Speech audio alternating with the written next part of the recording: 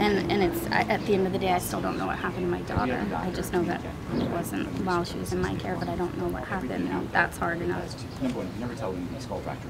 It's impossible. And I've had to come up with thousands of dollars that I don't have, and I lost my job, so that's probably the second hardest part of this whole thing. And so, whatever happened that led to all this, it was some sort of accident. You don't know where.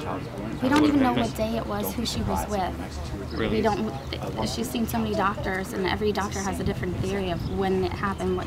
But she was back and forth between her father and I on a daily basis, so we don't even know whose home she was at when the accident occurred. But they decided to put it on me because I had her for the most part that particular day that I took her to the hospital.